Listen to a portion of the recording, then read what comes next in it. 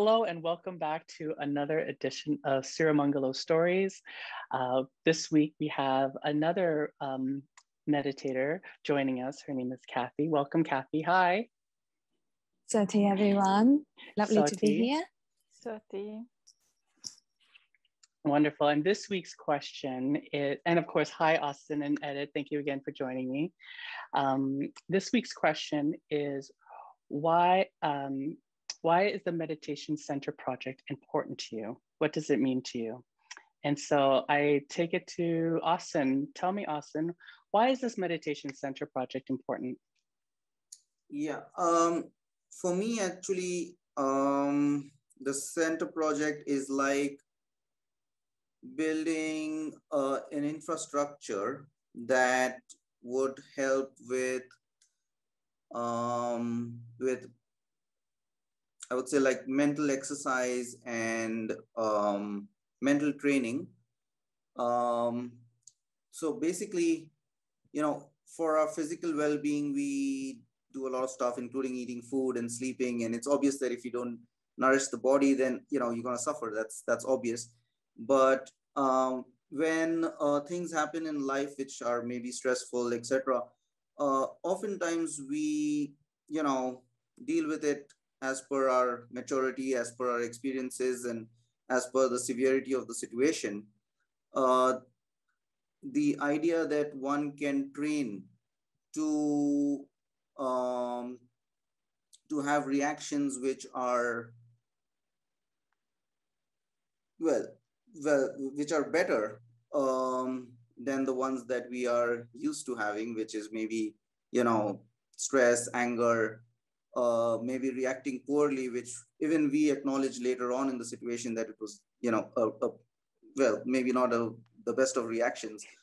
The idea that one can train and improve one's reactions and one's stress to different circumstances, be that loss of someone that you love, or it could be even small things like road rage or something that ordinarily makes one angry. So the idea that you could have mental strength and train for that, and have an infrastructure that can help you in that goal, which is not really a very common thing that one sees in the world, because mostly we train physically and not so much mentally.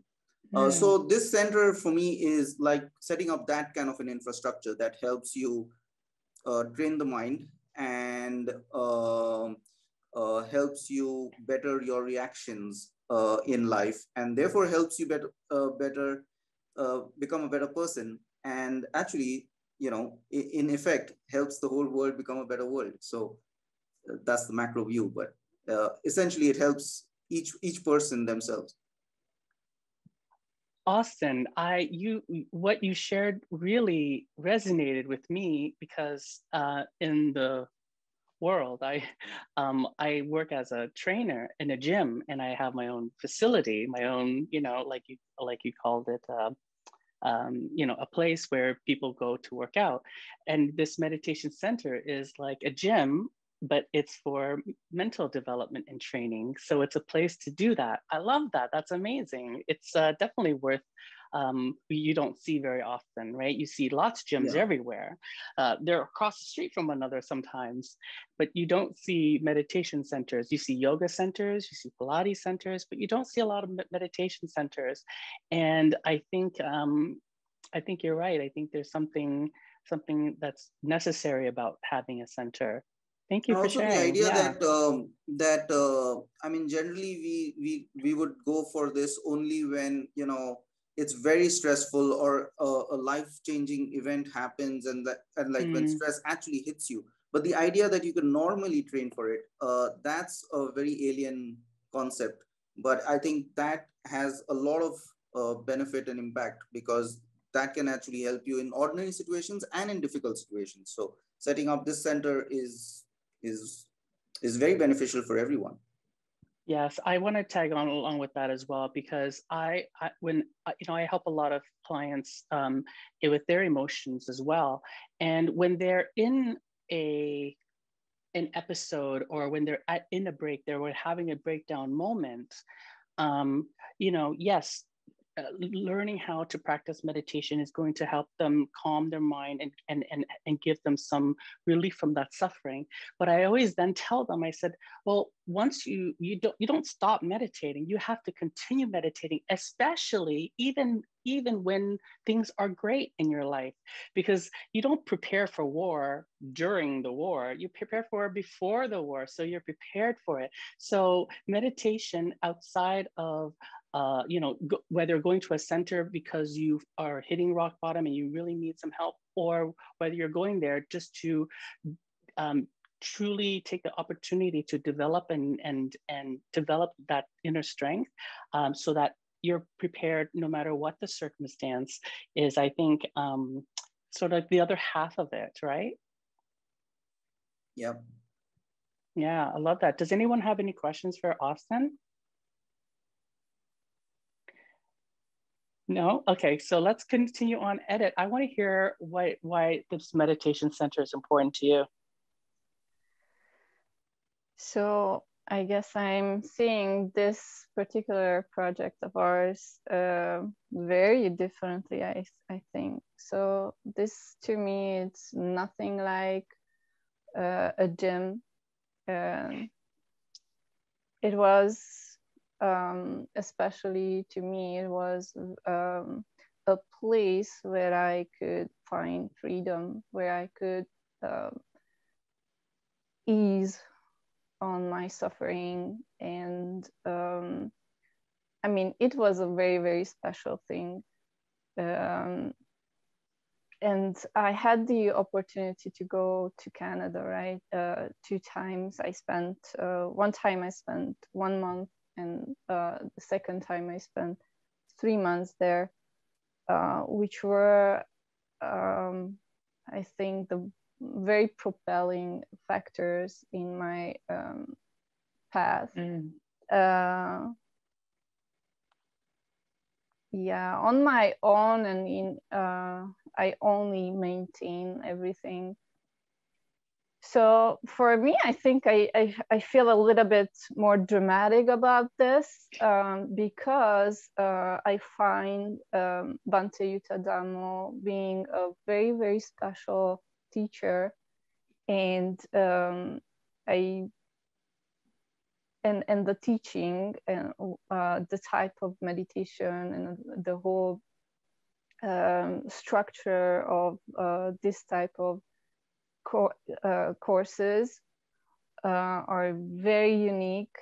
I mean, there is, I don't think, I mean, I don't know for sure, but there are not a lot of Mahasi Sayadaw techniques out in the West, not in Thailand. So and what I think it's very, very specific and very helpful to really go through the stages of insight, and even Bhante is capable showing you the other side. And if you can cross over, and if you put in the effort, and if you know, all the karmic forces also allow you to do this, then I think it's very possible that you can even eventually, but very closely, get free from samsara as well. I didn't know that that's what I was doing, or that was what I was striving for when I was there.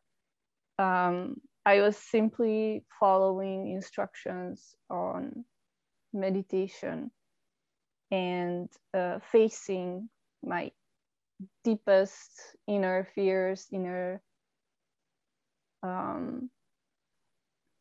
stuff, and just solving them, I guess, one by one. Not really solving, but seeing, right? And I think it was very crucial, this place where I was treated very, very fortunately, because they gave me a room which wasn't in the basement, and so that I didn't have to go down because I couldn't walk the stairs. And we had a steward who were basically giving us food, and we didn't have to do anything. I didn't have to think about any chores, maybe a little bit of cleaning, or at least keep my room clean, and that's all. And it was very, very beneficial to be there in person. Why? Because not only you go to reporting, you have a 101 face-to-face reporting session, which is very helpful. Not only that, Bhante usually taught and gave Dhamma in the evenings, oftentimes even every day, but even just 3 times a week, or how often he wanted. So those were very beneficial. So for this for me would be very specific, very Buddhist type of. It's nothing related to a gym, or even the comparison is very hard for me to relate. Sorry. Well, the comparison about the gym is that it's a place where people go to do something, which is train their body. And this meditation center is a place to go where people go and train their brain, their mind. And just like you go to a gym and you have a coach where you have to report, and they review your workouts and they give you progressions and they give you guidance and they teach you. The meditation center offers the same thing with Bhante as a teacher and the person that you report to, and he's the one who makes modifications and adjustments and progressions to your program based on your level, where you're at. And I think that is are you kidding? It's everything. It's everything. It makes all the difference to have a good teacher. I didn't know this. I did not know this when I started meditating. I learned from YouTube like everybody else. And I didn't realize that, Bhante was just living down the street from me, and going to the center and having my retreat and seeing him, it's completely different than trying to do it on your own without any guidance and a teacher. It's, again, the same thing of someone who is maybe not in shape and wants to get in shape, but doesn't go to a gym and doesn't have a coach. You know what I mean? And it's like, well, how are they going to get fit? So the analogy, I stand by in my analogy because in essence, because it's about training and getting coaching from somebody in an environment that is conducive to that practice. So, but yeah, I hear what you're saying, Edith, and I really appreciate everything that you're saying. And I totally agree. Having a place where you're free from doing the things that suck you back into the worldly affairs. When you're free from that, you really have this sense of, I can do this. I can go deep. I'm allowed. I can allow myself, and I feel, and you feel safe. You feel safe in the environment. You feel safe that you have a teacher and support. And if there's other meditators there, you have support of other meditators, not that you interact, but just knowing that other people are doing the same thing with you at the same time. That's very special and I think very unique, right? Very unique. And I did not know that there was not a lot of meditation. I don't know anything about meditation centers. And so if you're telling me that there's not a lot in, you know, in this part of the world, then it's even more important than ever that this center be created and, you know, and shared with the world in this part of the world. So yeah, thank you, Edith. I hear more often I hear that there are meditation centers, but they are teaching a different technique. And I also hear that so it's nothing like this, you know. This is a very serious teacher. I would say very strict even, and it's not like that in other meditation centers. The monks are not probably not even meditation teachers, but just, you know, helping out with very minimal instructions to the lay people, or and I mean, this is the whole package, if you know what I mean. And this is very rare, even in the Goenka tradition. There is a limit that you can do there, and but if you have Bhante as your guide, you can get very, very far. And also with the instructors, I feel like you cannot you know, teach people to be instructors, which is, I think, very crucial in our tradition, to have proper teachers. I mean, not to our tradition or for our sake, but in order to this technique to preserve, and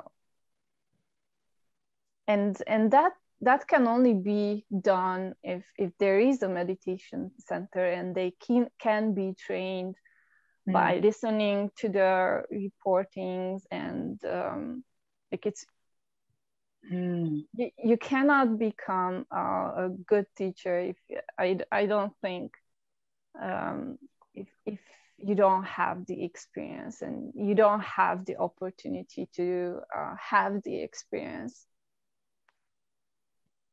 Edith, you brought up another amazing point. This meditation center is important because it's also a place to train other meditators to become instructors, and to continue to spread.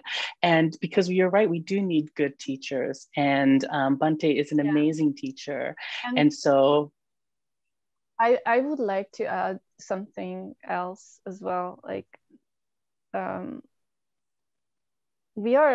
I mean, if you are very serious about your practice, you are going to think about this ending, Bhante dying, for example. And if we won't do anything, we just take what we got from him, and just take it with us. I feel like that's very selfish, not doing anything. And so basically what I'm trying to say is that not doing anything would be in my seeing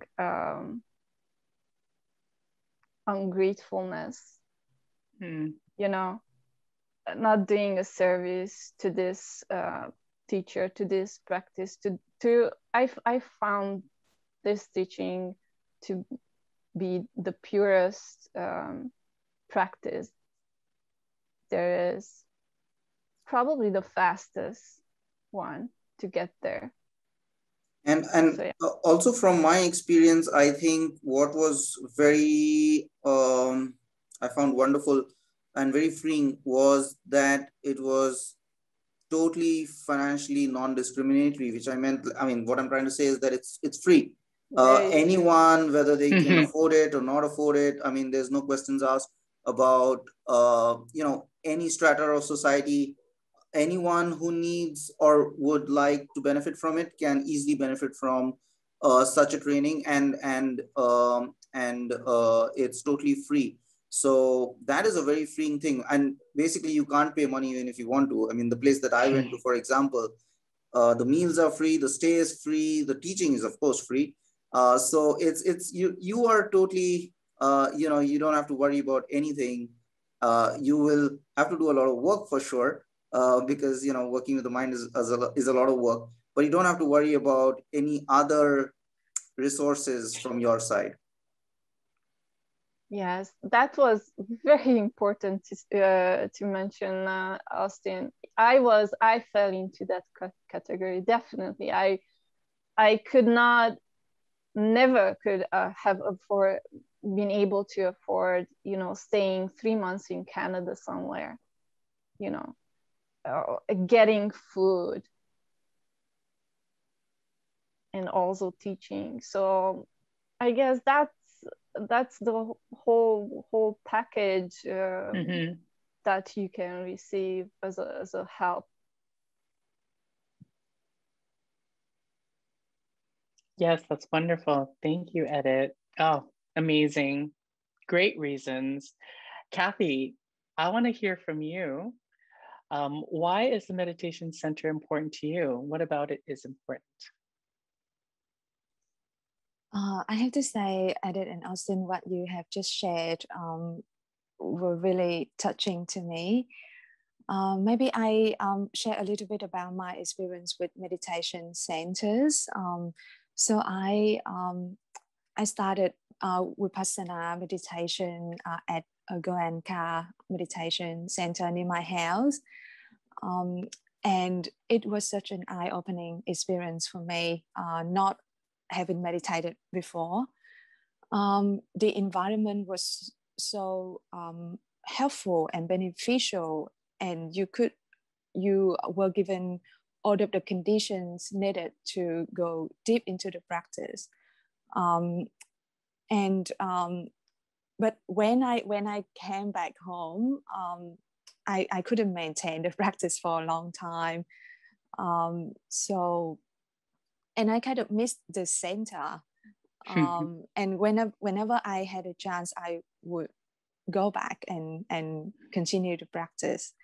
So to me, a meditation center is just like a refuge for the mind. And living in such a messy, unwholesome world, it's really hard to keep the practice pure and progress any further. So I think a meditation center is a must. I would love to see it happening. So after the Goenka practice, I couldn't keep up, as I just shared. So I gave up for a little while. And then another opportunity came up when I had a trip to Myanmar. And that was when I found out about Mahasi tradition. So I went to the center there that teaches the practice under Mahasi Sayadaw tradition. And I stayed there for 10 days as well. Again, I was reminded of how pure it is to just, stay with the Sangha and have some guidance from qualified teachers. But at the time, due to the language barrier, I didn't really benefit much. So I practiced based on books prior to coming to the center. And then I had interviews with a teacher. He was so well respected, but like I couldn't understand him. And we used an interpreter, but there was certain limitations. But yeah, I tried to make the most of it. And then when I came back, I started practicing and was more serious in my practice. And then so Bhante didn't come to me by chance at all. I deliberately looked for a teacher who teaches Mahasi Sayadaw tradition and who speaks English. So I found Bhante, and I have to say that Bhante is such a special teacher. And I took the at-home course with him. Unfortunately, I signed up for the foundation course at the center, but because of the pandemic, I couldn't go at all. But I have to say that his way of teaching is really unique, and you get a lot out of his teaching. You can progress really, really further with his way of teaching. And I would love to see a center. And I have, I forgot to mention my experience with interviews with teachers as well. And you're right, Edith. When I went to the Goenka center, everything was really good. Everything was free as well. But the level of one-on-one interaction was not that great. As in, you go to the instructor when you have any questions, and if you don't really know what you're doing, then you don't have any questions to ask, and you may end up leaving the center with not much benefit at all. And in the other center, again, because of and it wasn't that regular, so I didn't have daily report or interview with the teacher, and the teacher didn't really know me like as an individual, so we had to queue up for interviews, and there were like a whole bunch of us, like a lot of us, 10, 20 a day. And I basically just told the teacher about what I did, and then he gave me a bit of feedback and instruction, but it wasn't to the level that Bhante can provide. So to me, having a meditation center under Bhante's guidance has to happen as somehow, because I really want, he's not mine, but I really want to share him with everyone in the world, and because he's just so special, and his teaching is really, really unique. And I believe that people can get enlightened if they really practice seriously under his guidance. Yeah, that's my sharing. Thank you, Kathy. That's an amazing share, and it's so interesting to hear, your perspective and your experience with other meditation centers, right? Because I don't have any experience with anything, really. But does anyone have any questions for Kathy? I only have experience in the sense of, I've heard many students already, because I took the instructor course, and I'm still listening in, and I heard many students talk about their experience, so that's how I know, sort of. But I did wanted to ask Kathy about probably Myanmar has very good teachers and very good tradition and all, but I wanted to just, check with what you were saying, that you basically couldn't understand the teacher, and even the centers didn't have then English speaking or good interpreters or something. Yeah, at the time when I was there, it was like that. I can't speak on behalf of other people who might have been there in a better time, I don't know. But the center I went to, probably you may know about that. It's quite a well-known center, Ubandita's center. So they had like excellent teachers there, but the teachers are all Burmese, and most of them don't speak English. So when I was there, there was a monk who did the translation. So I'm from Vietnam. I speak both Vietnamese and English, and fortunately the monk was a Vietnamese as well, and he was really good at English as well. So when I had him and interpret it, I wouldn't say interpreters, but those who can help with interpreting, so some days I had him, and he used Vietnamese. Some days when he was busy, there were other people who speak English, and they translated English. So my experience was a little bit inconsistent, right? And sometimes I feel like I can express myself more and explain about my progress more effectively than other times. So there were some barriers, challenges, in that aspect. Yeah, I can see that being very challenging. I know for me, when it was the same thing when I was first getting into Buddhism, I didn't know, should I go to a temple or do I go to, a center? Like I didn't even know centers existed, right? So I went to a temple and I just kind of,